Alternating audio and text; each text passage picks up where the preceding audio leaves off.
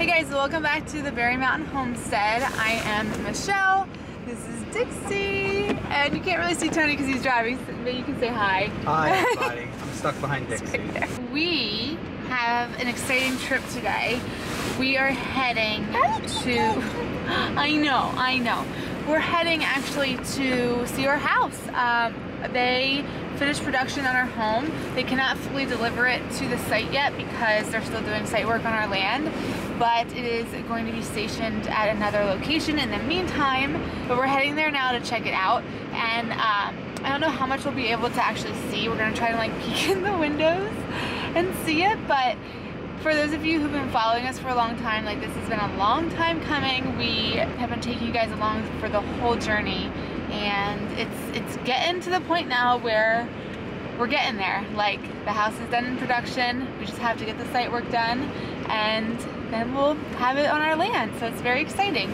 We brought Dixie along because we weren't able to hike her today since we're going on this little adventure. So this is her hike for today. She loves car rides too. Yeah!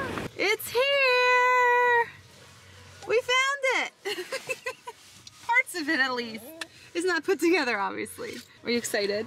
I am, and I'm also glad that it's not on the main, it's kind of off the road and hidden a little bit. Yeah. Now we're gonna look in all the windows. Oh yeah.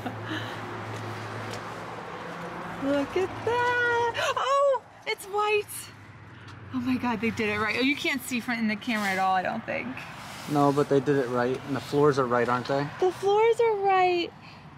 The island's right. Oh, the countertop's right? Yes! Yeah. I'm shocked. I really thought that something would be messed up. I bet if they did everything else right. Yeah, you have to assume, right? Yeah. Someone's gonna come out here and be like, what are you doing? Here's the front. It's just so green. Yeah, you can see it, I guess, a little. See how the screen is? As you saw, that's how they ship. If you get like a double wide, they ship all of the stuff in it so it doesn't have to come separate. And then when they set it down, they take it all out to put like the roof cap on and finish the siding and all the skirtings in there. Everything that they need should be in there. Hey everyone, I just got home from work. Michelle doesn't get home for about another hour or so, so I'm gonna get some chores done. I'm gonna feed the chickens and clean their litter, and grab any eggs that are left in there, and give them some fresh water. Oh, I found the chickens. Good afternoon, chickies. How are you doing?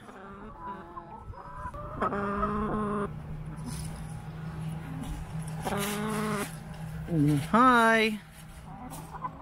I will also be setting up a meat grinding station before Misha gets home, because tonight we are finally going to do our deer meat and grind it up for burger. This is our first time doing it, so we'll see how it goes. We're going to bring you with us and hope for the best, I guess. Yesterday, we showed you guys our house that got delivered and not set yet. It's sitting in a parking lot about a half hour from our house. It came up from Virginia, but I wanted to show you guys the reason why it's sitting in a parking lot and not on our property yet. So there's our land as I come up here.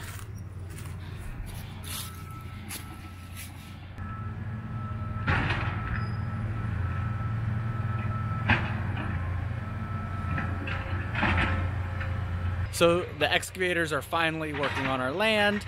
They're getting the spot level for the house, the landing for the house ready.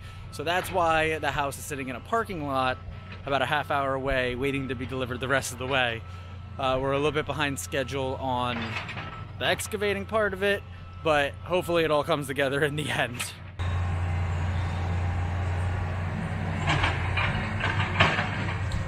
I'm trying to get set up for our first time grinding venison before Michelle gets home, and this is a big deal for us. This was my first year ever hunting since we moved out here. I grew up in the suburbs. Michelle's from around here, but she never went hunting. So we're really trying to get into hunting to help supplement our food costs and kind of live off the land more and, you know, just kind of be one with nature. So this is my first year hunting, as I said, and I got a doe. And we really tried to use absolutely everything from it. And one of the things we use a lot is ground beef or ground turkey. And this year especially, hunting was super important for us to actually get something, because we're living in the RV still. Our house isn't done, as I showed you earlier. We're working on it, but we didn't get a chance to do a round of meat chickens yet, or have some pigs and grow them up and butcher them. So to try to get the hang of it and supplement our food costs, I went hunting. I got our doe, and we decided that we would butcher it ourselves to try to save money. It's more economical that way, and we didn't want to waste anything. So we got a good bit of meat off of it, and we're really excited. So we're really excited to bring you guys with us also. I hope everything goes well today. Hey everyone, Michi just got home and the excavators just left, so we are going to walk up there with Dixie and see what they did on their second day of work. Oh, and Dixie got a new Carhartt jacket. Look at it. It's orange for hunting season, but she will be wearing it all winter. Look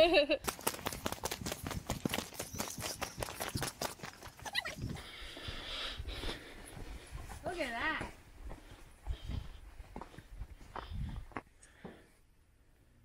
So this is where our driveway is going to be. It's not exactly the way it's going to be. It's going to be a little shallower so they can deliver the actual home, and then they're going to redo it and make it into a final driveway. This is going to be the landing area of the house. This is the only flat spot on our entire 7 acres. Dixie's having fun. That's how much dirt they took away to make that flat and build it back up. You can't really see how high it is yet, but I'll see if I can show you. Dixie, come on. Dixie, up.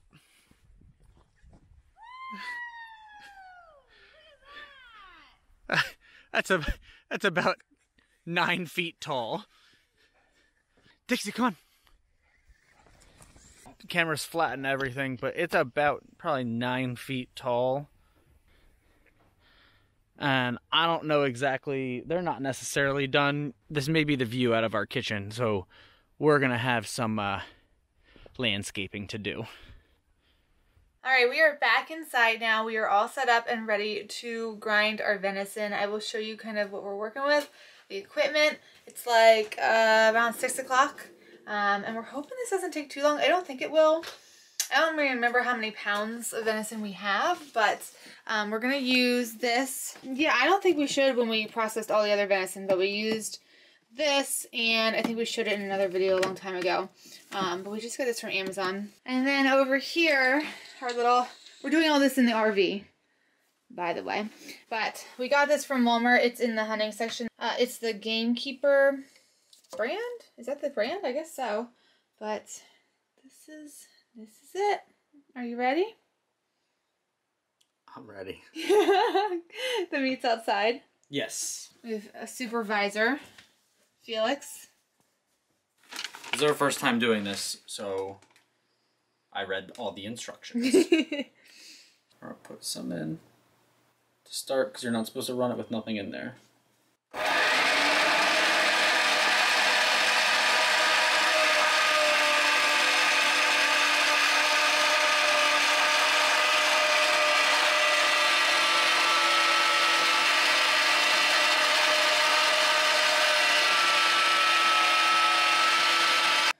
We have our scale, and it is just a little tiny bit over 1 pound, so it's perfect. And then we're going to seal it, and then repeat.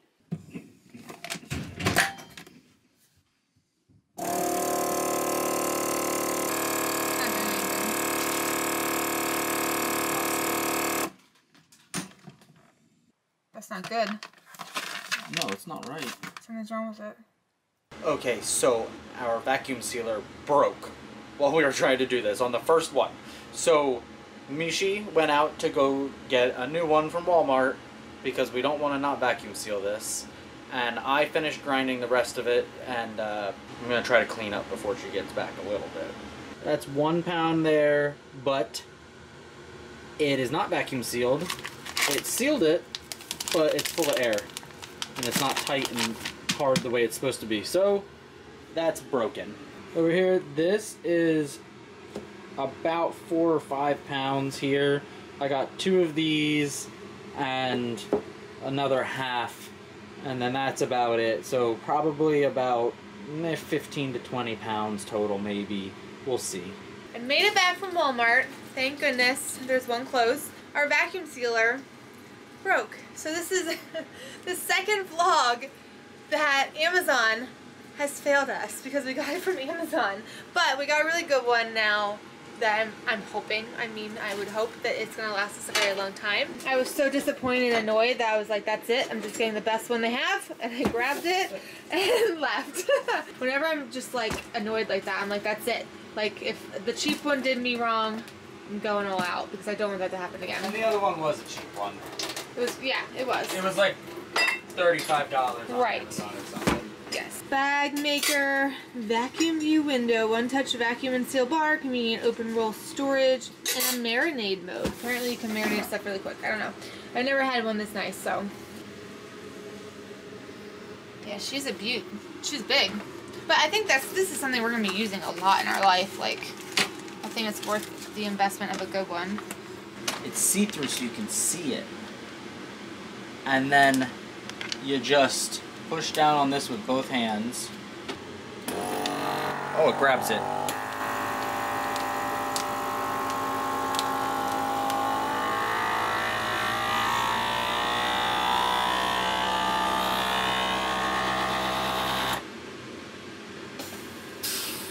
Oh, popped open.